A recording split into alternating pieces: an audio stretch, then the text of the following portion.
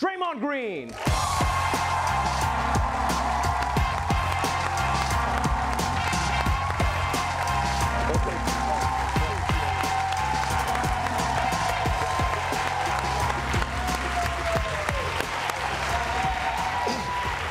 Mr. Draymond Green, welcome to The Daily Show. Thanks for having me. I appreciate it. Are you kidding? I'm shocked that you have time to do anything after winning your 4th NBA championship.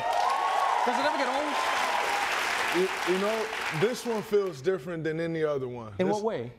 It's like the ultimate you.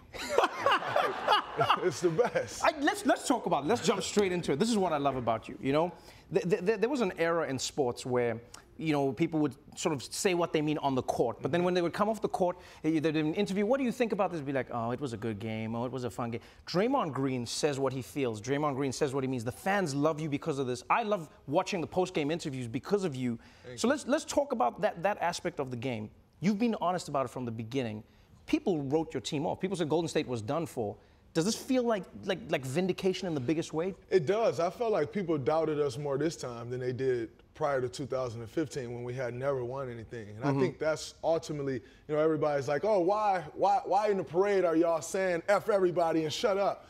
And that's because the reality is they disrespected the work we've already done. Right. You know, to disrespect us as if we aren't champions and just write us off like we hadn't done it before.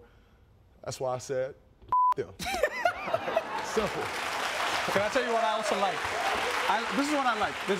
There's an element of danger that's been infused into the team, because I think you know this. The Golden State Warriors are an amazing team, but you guys have like a bit of a like a Christian youth group vibe about you. Do you know what I mean? No, I mean especially like Clay and Steph, and like you're the bad boy of the group, but like Clay and Steph, it's very much like I'll see you guys on Sunday. It's like a nice thing, and I think there was this attitude in the league where people are like, man, they're the nice guys. You can say anything about them, they won't do anything. I saw you in one of the post-match interviews where you said, they said, what do you think happened? You said, I thought I was too soft in that game.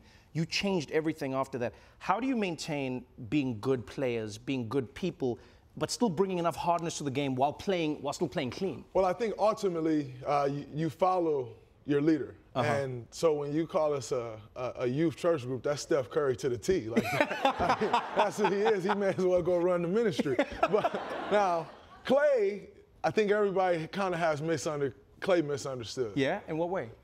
Clay's a little wild. Like, okay. Clay go off the rail a little bit. Is this pre-injury Clay or post-injury? Has he changed since He's a little more tame after the injury. Oh, wow. He was wilder before the injury. Okay. But I think, you know, there's kind of this misconception of don't take this as disrespect. Yeah, no. As like light-skinned guys. Like, that's funny that you said that to me. No disrespect.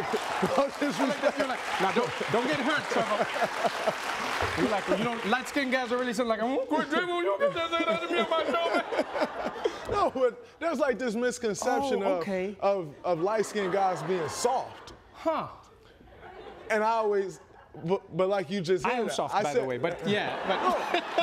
But like you just said, I was the soft one. Like we saw game one, Steph Curry was great. Yes, like, yes. I was the soft one. So I think, you know, it may be time to change the misconception. Okay. You got 4 championships. You know, it feels like each championship has a story. You know, the first time is, who is this team? What are they doing? Steve Kerr, this whole mix. I would argue that your team has almost reshaped basketball. You know, the way teams play, the way you move the ball, where people shoot from, how you defend it, all of that has changed because of Golden State. Absolutely. Like, when you look at your 4th championship, how do you motivate yourself to do even more now? Because most would go, I've won. What else do I have to push myself on? Well, LeBron has 4, and if I get 5, I'm the greatest ever, right?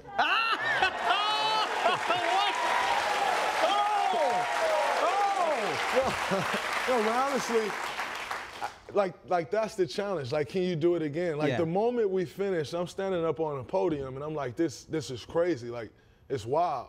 How do we get back here? I like that. It's feeling like my biggest fear when we won the first one was that this feeling is so great, I'll never feel this again in my life. Wow. And so you're just chasing that feeling again. And quite frankly, like I said before the season, nobody has proven that they can beat us.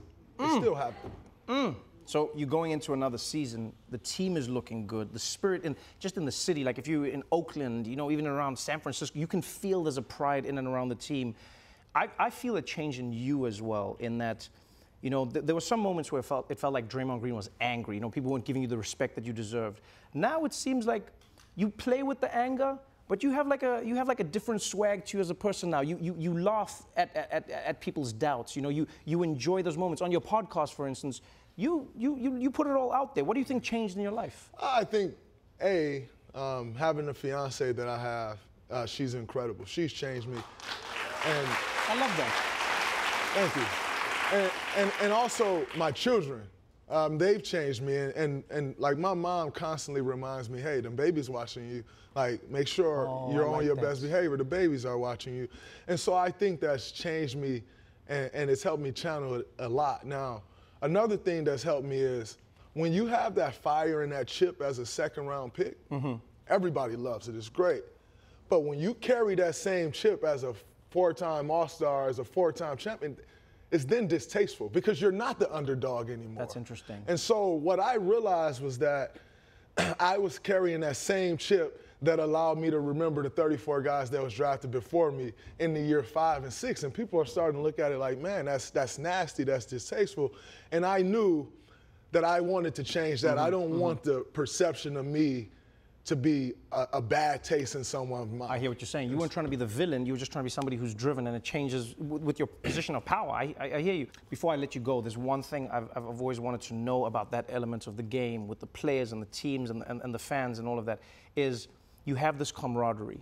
You guys have this drive. You have this world that we don't know about as the fans. And when the fans are cussing you guys out from the sides, on the one hand, fans are there to throw you off your game. They want to say whatever to get at you, and that's part of being there live. On the other hand, you're human beings. You have families. You know, you have emotions. How do you think we find that balance between what fans can say at a game and what you should or shouldn't respond to as an athlete? Well, I used to feel like fans should be stopped from saying some of the things that they say. Then Commissioner Silver comes out and say, hey, man, those Boston fans are great. As they're saying, you, Draymond. So I'm like, all right, Commissioner's the best commissioner. And like I said on my tweet, he's probably one of the best CEOs in America, let alone commissioner of a sports league. But he's like, oh, that's great. So my response to that is great, cool. Can I turn and yell them?